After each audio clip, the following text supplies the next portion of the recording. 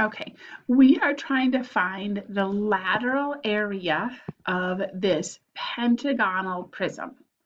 Each side length is equal to 10, and the height of the whole entire thing is 9. So to find the lateral area, so let's talk about the formula for the lateral area. Lateral area is just the perimeter times the height. So perimeter is going to come by taking each of the side lengths and adding them up.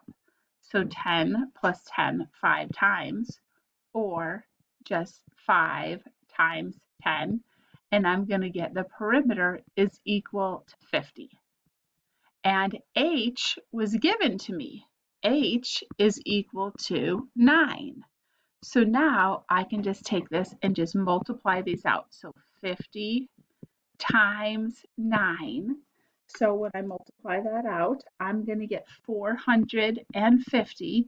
It is area, so the units will be squared. So feet to the second power, you can use that caret button to enter it, or you can use the pencil button in the equation editor.